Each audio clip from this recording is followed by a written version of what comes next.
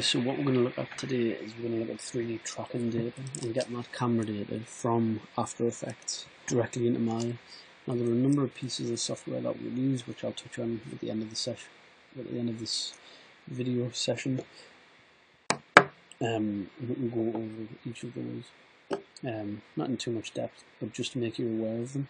So what I'm going to do is, so you should be familiar with the UI now. I'm just going to right click within the project pane, import file, and I'm just going to pull this piece of footage in. This is the piece of footage that we're going to track. This should be 25 frames a second, not 23.976. I'm just going to hit interpret footage main and change this back to 25. If you need to keep it 23.976 or any other frame rate, keep it as that, but this originally was 25 frames a second. For some strange reason it's coming at that frame rate. Drag this down, create new comp, and then you can see that's the little bit of footage that we have. All I'm going to do, right click, track camera, and what I'm going to do is I'm going to break this session down into a number of parts. I'll produce the solve, I'll get the data that we need and I'll export it, and then I'll create a new video for pulling in that data into Maya and how we can maybe look at that and start applying effects and what our options are within Maya, which is pretty much limited. We can apply any sort of 3D effect that we're wanting to. You've now got that 3D data in Maya, so it will offer you a lot of flexibility. So with that in mind, there we go. Let's create a quick camera solve. I might actually rerun that through. If you want to, I would recommend having that setting turned on, detailed analysis, and that would generally give you better camera results. What I'm going to do is create a camera. So the main thing in Maya, and this camera solve tool is key to getting the data across from After Effects to Maya, is keyframing all of these values. I'll keyframing zoom and focus distance, because when this camera gets exported and plugged into Maya, they by default, if they aren't keyed, will be set to 0, and it'll give some weird results. So all I'm going to do is I'm just going to drag this up so you can see all these keys. I'm just going to mark two for these, put them at the end, and key all these as well. So all they are the same value at the start and at the end, and there's no changes in the middle of any of these values here. I'm just going to close that back down. So that was just basically to lock those values so that they couldn't be changed. Let's drag that down a little bit as well. Let's hit the footage, camera, and we need a couple of points of reference. So I'm just going to grab a couple of points here, right click, create 10 nodes. Now the reason I'm creating 10 is that I want a nice handful. Create 3 nodes, scrub through the footage. Let's maybe plot those down. I'm not too bothered about the orientation of them, that's fine. It's more the positional data that I'm looking for. Create 3 nodes, and maybe some of these as well. Create 7 nodes, and maybe a couple of depending on what you want to do, you might want to apply some crazy effects to it. I don't know. Create 15 nodes. There we go. So we've got lots of nodes now, and what we need to do with these is, because when this tracking data gets exported to Maya, we need to hit P on the keyboard so that we can keyframe the positional data of these locators within world space. So what we're going to do is just mark them through all of these, key that positional data, and go to the very end. Same again, just run the mouse sort of through that. It should let us. One sec. It wasn't letting us do that. Let's just drag these through. It's just, sorry, After Effects is just being a little bit difficult. These. Should we just let us I think it's just my machine, whatever reason. So now they should just be sticking. Okay, there might be like a little bit of an update kind of thing, but effectively they are sticking. If we were to then grab all of the nodes within the scene and just look out and minimize them all, you can see there that they will be moving relative to the position of that piece of footage. It's just the delay. You can see there they are sticking. They are relative to where they should be. I'm going to select the camera.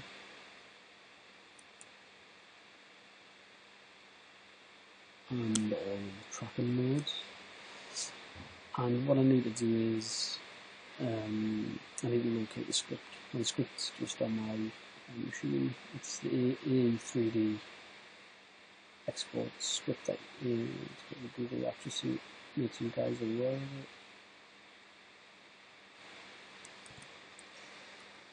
AE3D export script. There you go. If you just go to AE enhancers, it's just this script. It's nothing fancy, but it's helping us out here. So yeah, it's just this link. And if you just right click on this link and download the link file as AE3D export. So let's just desktop. I'm just going to put that in there. Script. I'll just export, pop it in there. There we go. So I've got everything selected that I need to export, the camera and the nose. I'm not bothered about the footage. And then if we go to File, Scripts, Run Script File, look on the desktop, and then look at 3D tracking. Should be allowing us to run that script. For whatever reason it isn't. That's because what it's done is when it's downloaded, it's really important. AE3D underscore export dot JSX dot text. We need to remove the dot text extension. Use dot JSX. Fine. So now if we cancel that and then go back, so try script, run script file, desktop, tracking, click this, hit open. It brings you to this nice AE3D export window. So basically what this will do is it will export only to your desktop. So I'm going to give this a new name of new camera track. New camera track. And then I want the options. I'm not too fussed about that being on. You could leave it on if you wanted to, but it just basically shifts the comp center to 0, 0, 0. So when that starts, when the comp starts, effectively it thinks that the comp camera and this origin is at 0, 0, 0 world space in my. So I'll just leave it as it is, and we can manually manipulate that afterwards. So all I'm going to do is leave this off, hit export, and then you'll start to see After Effects begin to do its thing. It will take time depending on the amount of nodes that you've used, but depending on the amount of tracking data that you require, if it's a particularly focused bit of work, then you might need more tracking points within the shot to help you out. I guess one thing to point out while that's just working in the background. So yeah, I did mention other bits of software.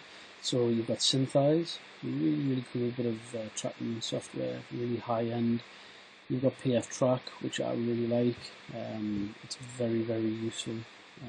It does motion tracking as well as camera tracking. They've got different versions of it. They've got node-based versions, which you can see there. They basically build a point cloud. Very useful. You can see it's kind of some kind of drone or whatever with promotional video. Boris Effects, Mocha Pro, which is kind of looked at with Mocha AE, but Mocha Pro is more advanced. You can export FPX camera data, things like that. So it's very powerful. So you know, as well as that, there's also Nuke 3D camera tracker. which is yeah, very powerful, really high end. You can see there, dev. So yeah, there'll be other versions out there that I haven't mentioned. Bougie Bullet is one, but those for me are probably the sort of better ones. But this is just ultimately to use if you're perhaps on a bit of a budget or you don't have the software. Right, so what I'm going to do is I am going to fire up Maya now.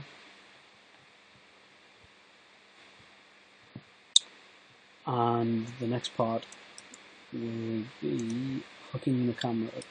So there is 1 sec. Right, so we've got the scene open. If we go to, sorry, Maya's open, not the scene. If we go to File, Open Scene, Desktop, you'll see all of my junk.